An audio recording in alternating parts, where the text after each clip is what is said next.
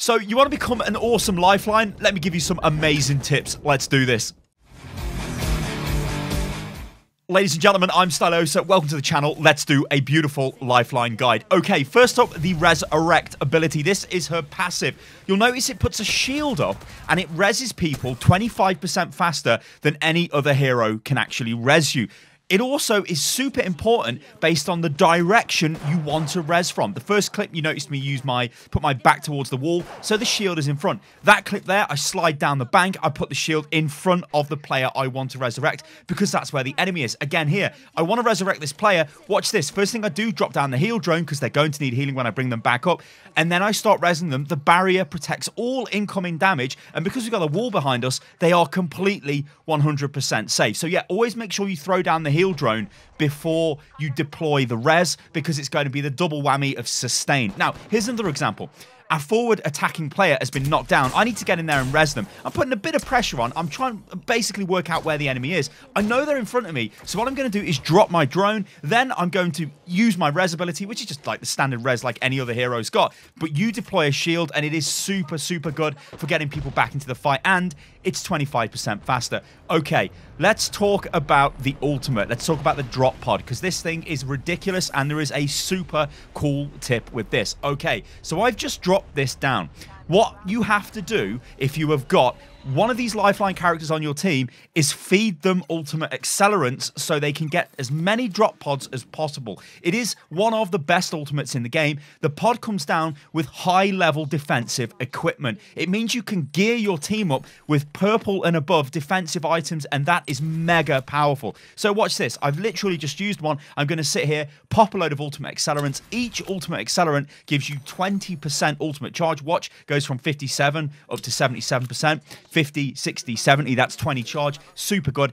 Always give these to your lifeline player. You don't have to communicate with them or whatever. Just run up to them and chuck it on the floor and ping it and say, ultimate accelerant, pick it up. They need to keep getting this thing down as much as possible because it is a massive, and I mean massive advantage. Gear is everything in Battle Royale games, and especially in Apex Legends. If you've got the defensive gear, you can outlast other teams in fights. All right, let's take a look at a funny fight. So this is me using the drone. We've literally just dropped in. We've got no weapons. I'm fighting two people, and I've got nothing. All I've got is my drone. Now, I've put the drone down to try and heal me through this ridiculous brawl.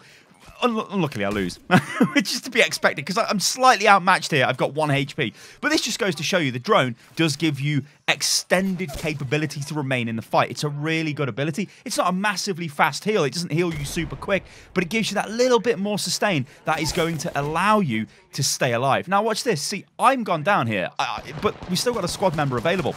Well, 2 of our squad are down. That guy, though, he's going to be able to push forward, and ultimately he's going to be able to pick us. No, he doesn't. He dies. No, he doesn't pick us back up, but maybe he could have done. All right, then. So let's take a look here at a clip using the drone in combat. So this is towards the end of a game. I know we're taking a lot of fire here. We don't actually need the drone just yet, but what I've done is set this up because it lasts for a fairly long time, just in case we need to duck back into cover and get that bit of heal. It is always good to think, when will you need the drone? When is the best time to drop this thing?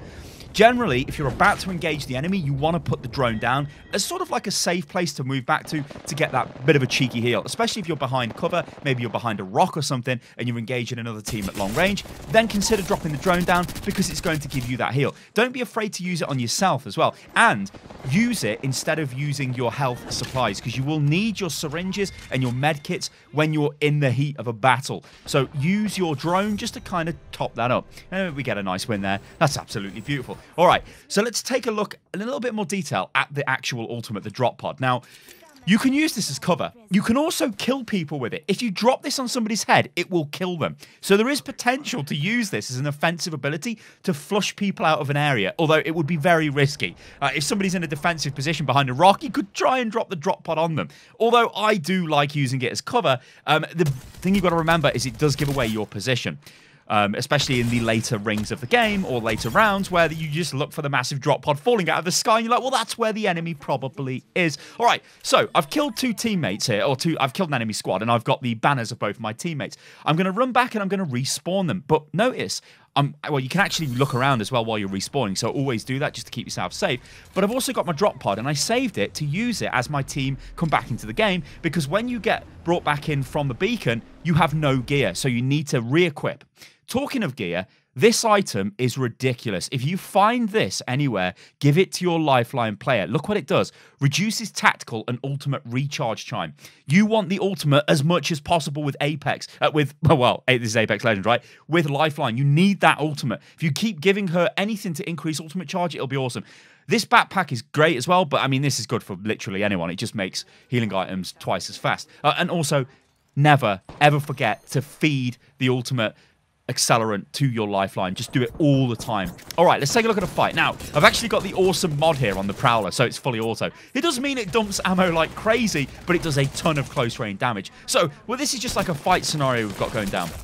And my teammate pushes forwards, Wraith. She gets knocked down. She's feeding me a bit of intel, though, going, the guy's in the bubble, and all this stuff. So I'm actually able to get in there and do a bit of work. I've got the automatic pistol, the RE45. I can do work, it's smoke. It's a bit of a mess. This just comes down to gunplay. There's not so much the class that I'm playing right now. However, I take this guy out. I thought it was a bit too risky to do the elimination, so I just shot them, which is always something you've got to be aware of. But look at this. Fast revive. 25% faster. The shield is down. The player is protected.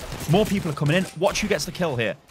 My teammate gets the kill. That's because I brought them back. Now, there is an argument that if I wasn't Lifeline, I might not have brought them back in time there, and I would have suffered, well, I would have been killed because there wouldn't have been 2 targets for that player to fire at, and potentially they could have killed me. All right, so here we are again. Same fight, literally a couple of minutes forward, well, a couple of seconds forward. I'm taking a lot of damage. Now, actually, I'm kind of okay here because I've got the Prowler. It's fully auto. I can push back round to my team, and that's what I'm going to try and do.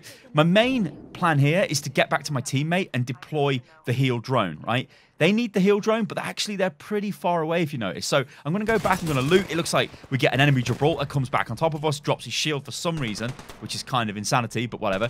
You'll notice the teammate now on my team is actually healing. And you'll notice as well on the UI, there is like a muzzle flash when one of your teammates is firing, which is really cool. A nice little bit of detail there. So we actually managed to push back this fight here. And notice I've still got the heal drone. So I didn't use it because there kind of really wasn't any point to use it there. This is kind of what you got to weigh up, right? Do you want to use it? Do you not want to use it? So let's take a look at this example. My team are pinned down. That teammate is taking fire. So I'm going to get into them and I'm going to support them. And I've decided to drop the dock. Well, it's called dock, but I like calling it heal drone. To drop that thing down just to give them a bit of support from that position because it is kind of exposed. But notice what I'm going to do here. And this isn't a tip which is specific to Lifeline. This is just Apex Legends good gameplay. I know where the enemy team are. I know where they're firing at my team. So if I put a bit of pressure on them here, okay, that's cool. But what I can do is flank them. I don't have much ammo left in this weapon. In fact, I'm about to run out. But now I've got the Peacekeeper. I'm in the middle of a caustic smoke bomb, which isn't great, or smoke trap, which is going off. It might have been his ultimate, actually, that one. But notice I'm going to go around on the flank. So first thing I'm going to do is top myself up with shields. This is cool. I see Bangalore's ultimate come down. I'm like, oh, God, I really don't want any part of that. So I'm going to push forward. But still, the idea to flank is in my head. Look at the minimap. See my team pushing left? I'm pushing right. Now, you could argue that Lifeline probably wants to stay with the team a little bit more. However, this is just the way this cookie has crumbled, right? The way the game's rolled. I've just got to go with this. You've got to roll with the punches. So around the side, shotgun, catch the whole enemy team. Like, they don't know I'm here. It's great. Get knocked down on the Gibraltar. Get another knockdown. My team are pushing. I'm pushing. I've got to reload this weapon because I've got no ammunition in my other weapon. Keep going for damage. Landing the hits. Get the kills. Wipe out the whole squad. Get the achievement. Absolutely beautiful. Always flank when possible. Okay, so this is how not to revive. So I'm going to go forward here. My teammate is downed. Now, there's 2 guys in here. I'm going to take these guys out. Simple enough. Aim at them, shoot them, kill them. It's beautiful. I've got the R301. Pretty nice assault rifle. So I get the kills. But then I res. Look. Top right of the screen. Oh dear, there's an enemy player. I'm kind of committed to the res. It's okay, because the shield's going to protect me. The problem is, well, now my teammate's instantly dead again. I'm dropped down, and I don't know where the enemy team are. I miss a bunch of shots, which isn't great.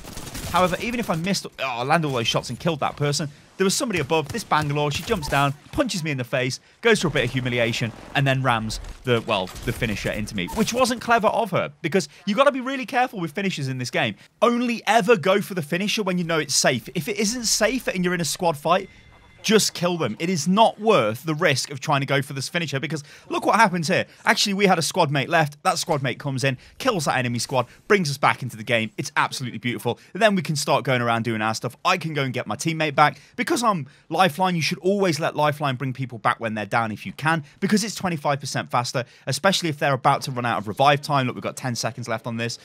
Yeah, sure. The other guy would have been able to res them in time, but Lifeline, hey, it just helps. It's that little bit of extra speed. So there you go, guys. guys. I've been Stylosa, and this is Unit Lost. I hope you guys enjoyed this guide. This has been another Apex Legends hero or legend guide. This has been Lifeline. There will be more of these coming on the channel. They are super fun to do. I hope you guys are enjoying this. I hope you guys are enjoying the new content on the channel. I'm really enjoying this game. It's just absolutely phenomenal. Really enjoying Lifeline as well. I think she's a really good hero right now. Just remember, keep feeding her ultimate charge or ultimate accelerant. And I'll catch you lovely lot on the next one. Toodaloo.